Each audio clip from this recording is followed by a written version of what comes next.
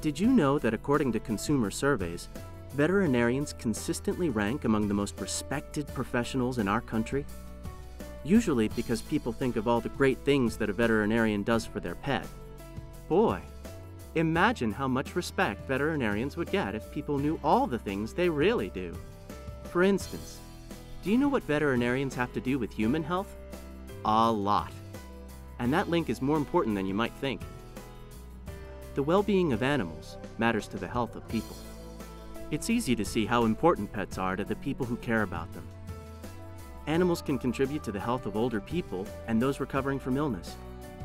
They provide independence to those who need a helping paw and can act as a great motivator to even the most reluctant breeder. Animals help keep us safe, too. Police dogs protect their partners and help catch the bad guys.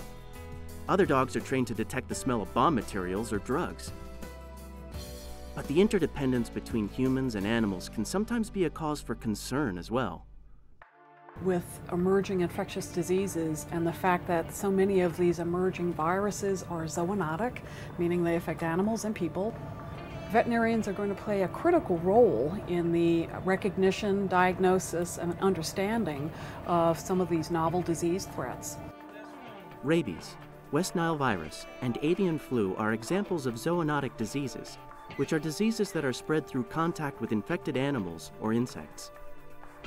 Zoonotic diseases are of particular concern in regard to our national security.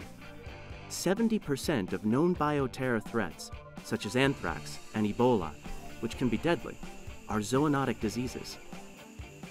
These zoonotic diseases are extremely important for our animal populations and for you and I. I serve as a state veterinarian, and there is one of us in each of our 50 states. And we work with a list of these diseases that are extremely important. So when they become identified, we can respond rapidly to make sure we not only have healthy animals, but you and I stay healthy as well.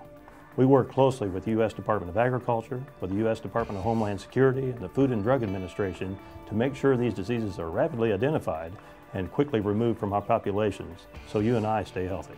People and animals may share diseases, but they can also share the cures.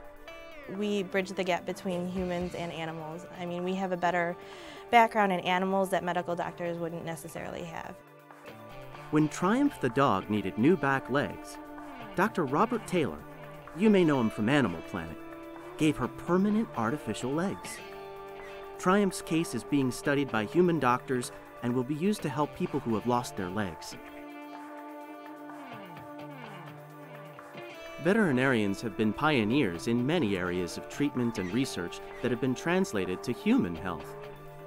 Examples include hip replacement surgery and the use of metal plates, pins, and wires to repair broken bones.